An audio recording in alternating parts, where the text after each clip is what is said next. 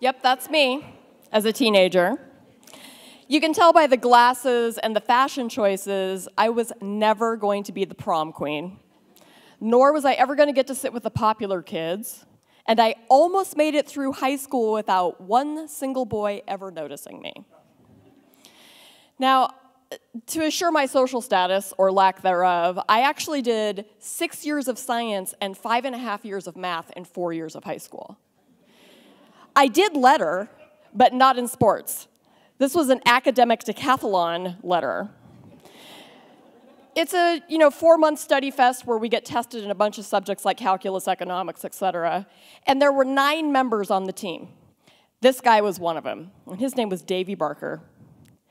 He was pretty funny and cute, and I sat next to him for 4 months studying calculus, and boy, I had a huge crush on him. Now, one day, as we were approaching the competition for academic decathlon, we suddenly found ourselves holding hands. It caught us completely by surprise. And even more surprising, we did not let go. And now that we were joined permanently at the fingertips, we drove home that night after the practice, and we had the following conversation. We were pretty horrified by the drama that most of our friends and their relationships they had in high school, so we decided we needed rules. We decided we needed to be best friends, and we needed to talk about stuff because we had no idea what we were doing. The other thing that was going on here, too, was we fell into this nerd love, very innocent, very sweet, very naive. We walked each other to class, we talked a lot about math and science and the meaning of life, and every day after school, we would go to one of our houses and we would watch reruns of Star Trek. Yeah. Now, we were just content holding hands.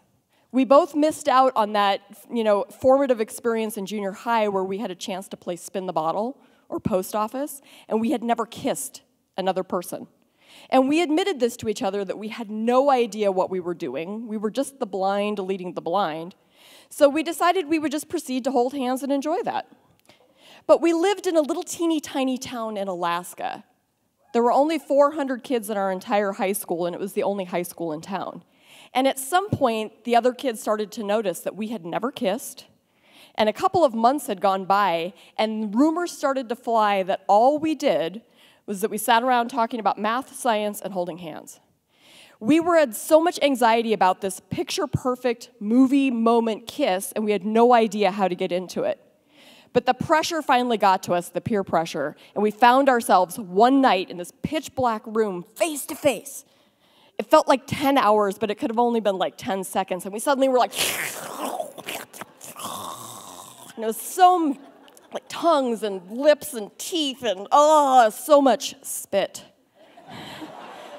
It was horrible.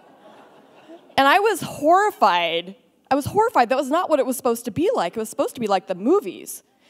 So we gathered ourselves together silently, got in the car, started driving him back to his home, and I couldn't believe it. We were not speaking, and it was so tense. It was the most awkward 10 minutes of my entire life.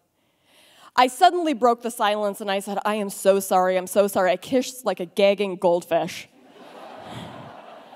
And he said, I'm so sorry, too. I kissed like a gagging goldfish as well. And we were both relieved. We both had at least the common experience of kissing like gagging goldfish. But then we also said, you know what? We've been breaking our rules. So we reaffirmed that we needed to have each other's back. We needed to be best friends. We let the other people get to us. And it was our relationship and nobody else's. Second, we decided we need to talk about stuff, but we also need to remember if we can't talk about it, we can't do it. That was the new rule. All right? So we also decided we needed some practice. That was the thing we were missing. So we resolved that every day after school when we were watching Star Trek, we would kiss once. And the second kiss was worse than the first one. So the third day, which was kiss 3, it was getting a little better.